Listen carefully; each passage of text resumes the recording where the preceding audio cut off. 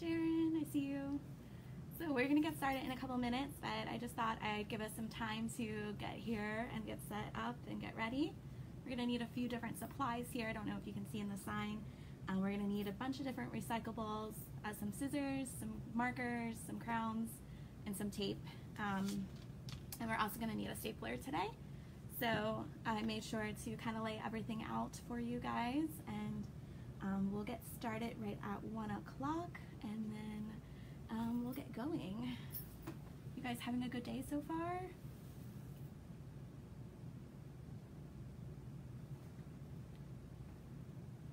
Is anybody reading anything good? I brought the creeper with me today to hang out with us.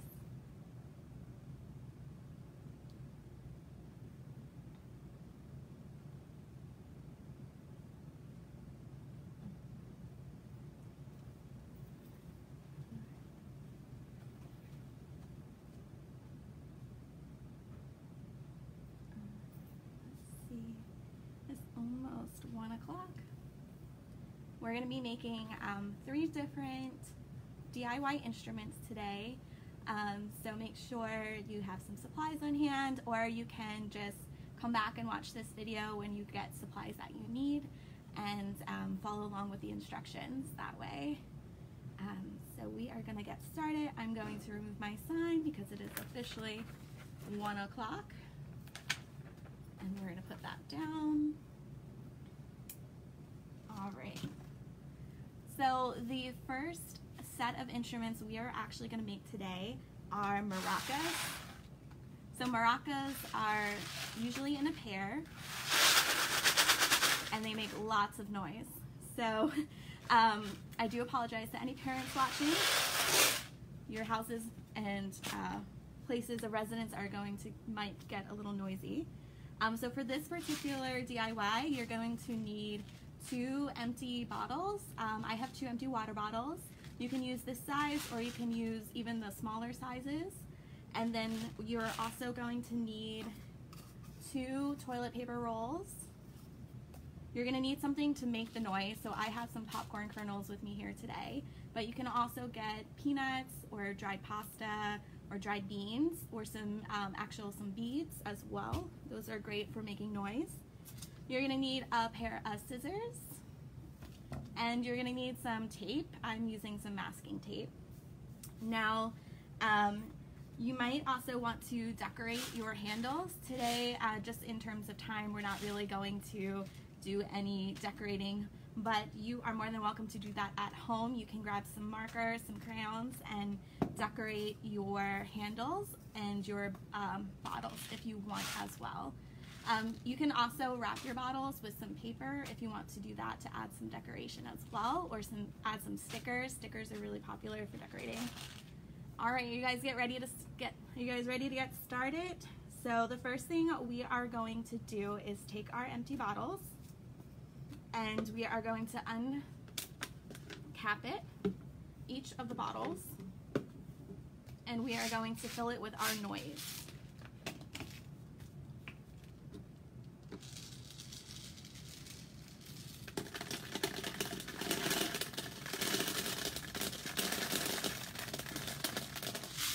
You can fill it as much as you want. You can have as little or as lot as you'd like. Miss Sharon says, Genevieve's been reading King Baby. Oh yes, that's from the popular Boss Baby series. Super funny.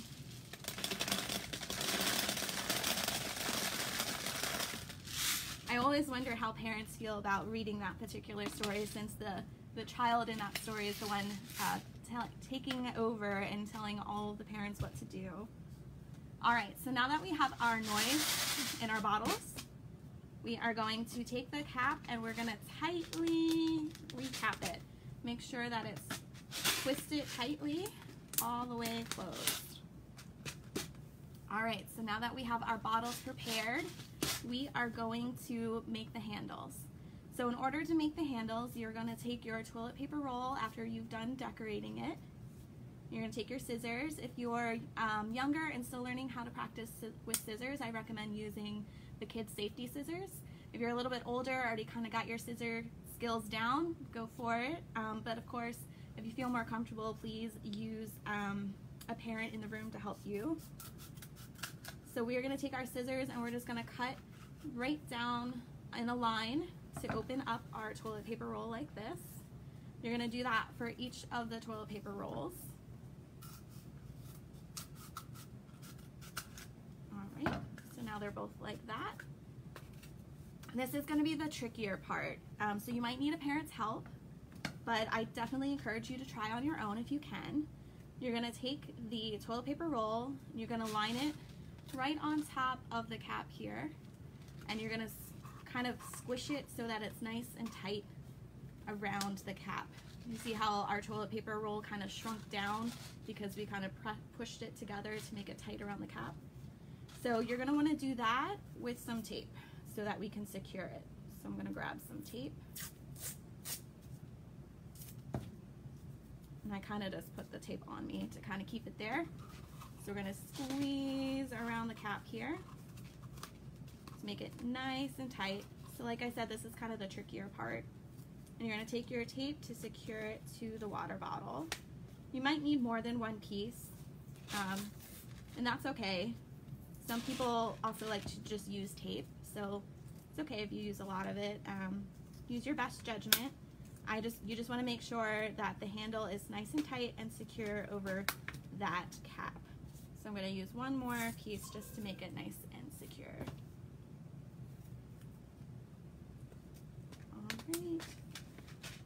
All right. So now that it's nice and secure, you can flip it over and give it a nice shake. So now you have completed one of your maracas. You're going to repeat that same step with your second bottle. So we'll go over that again real fast. So again, we're going to take our toilet paper roll, keep it nice and tight over our bottle cap here, kind of shrinking it down. There we go. Again, this might be a bit of the trickier part because you have to squeeze it while you're also using the tape to secure it to the bottle. All right, I'm going to grab another piece of tape.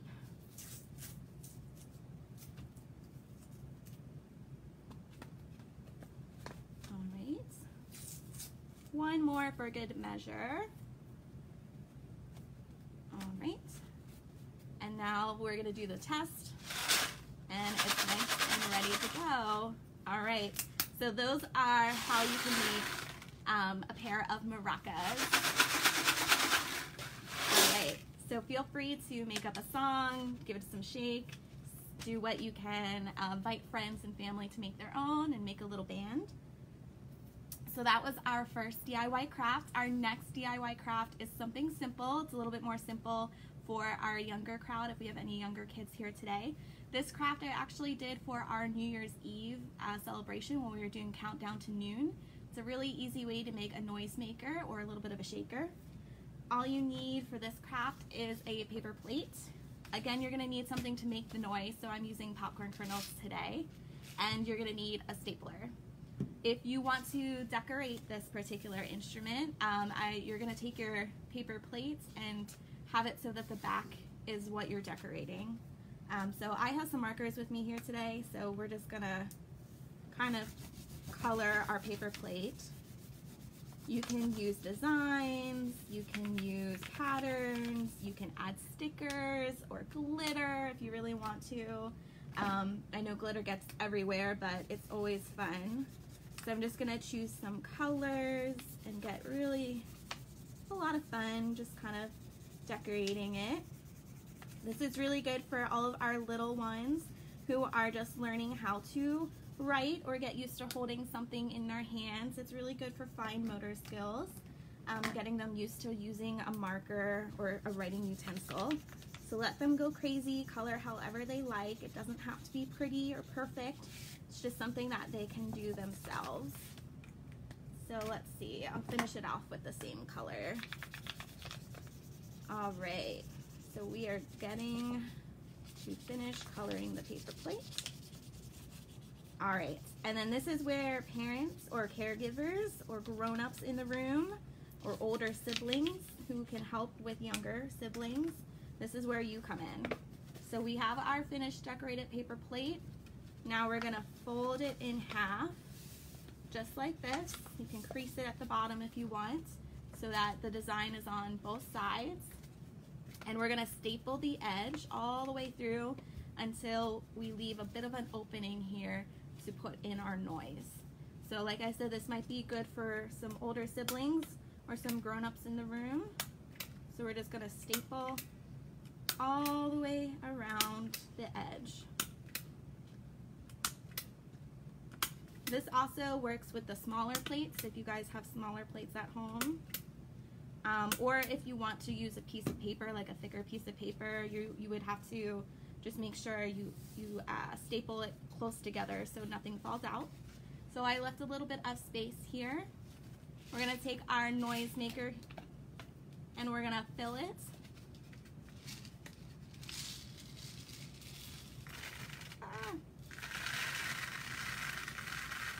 You can put as little as a lot as you like.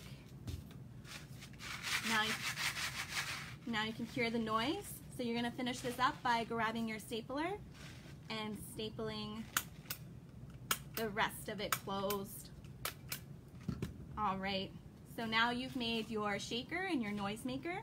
Like I said, this is a great one for younger kids if this one is a little bit too hard for them. So we're gonna give it a nice shake. All right, so that was our second craft, and we have one more to go. This one is a fun one. This is going to be a cereal box or pasta box or cardboard box guitar. So this is my favorite one. This is a little bit more advanced. You are going to need a empty box. Cereal boxes work well, or pasta boxes. You are going to need a toilet paper roll to be your fretboard there. And you are going to need some rubber bands to make our strings and a pair of scissors to cut out our hole. So let's get started. All right, so if you had a box that was previously opened like I did, you are going to want to make sure you tape the box closed. So I'm going to take some tape and I'm going to tape it so that it definitely stays closed.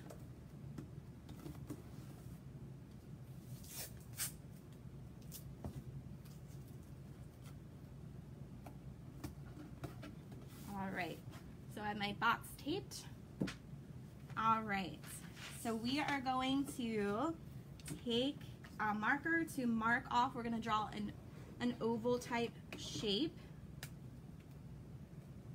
So I don't know if you guys tuned in yesterday or not, but we had Miss Sharon singing Old MacDonald Had a Farm, and she brought her guitar with her.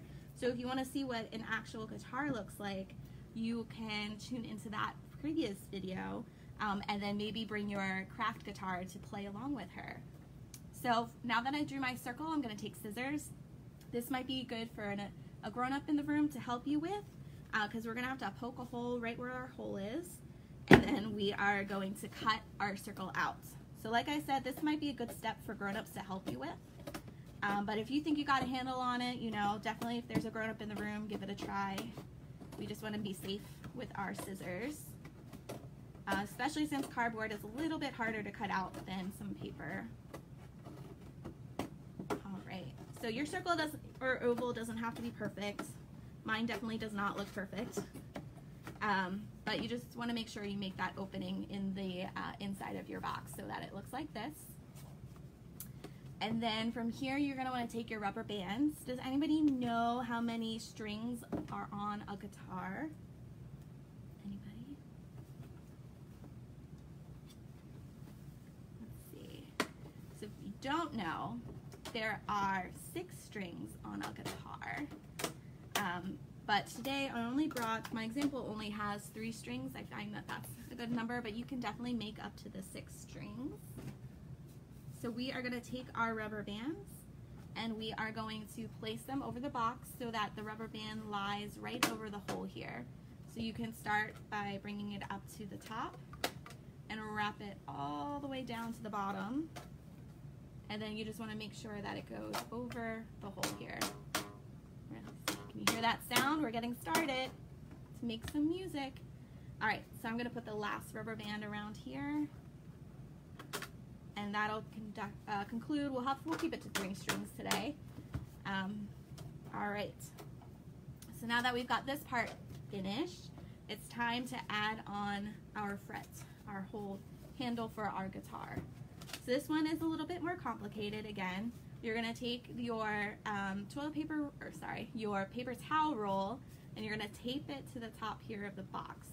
So this might take some maneuvering. If you want, you can definitely decorate this as well with your markers. Just in lieu of time, we didn't decorate today. So I'm gonna grab some tape, and we are going to tape this to the box. All right.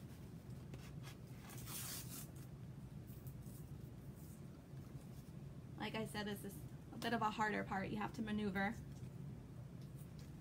Has anybody heard any good songs lately? I know Miss Sharon sang Old MacDonald yesterday. Does anybody have any other favorite songs they like to sing or nursery rhymes while we're making our guitar here? I like to do The More We Get Together is a favorite song of mine. I also like, let's see, what else do we usually sing? If You're Happy and You Know It.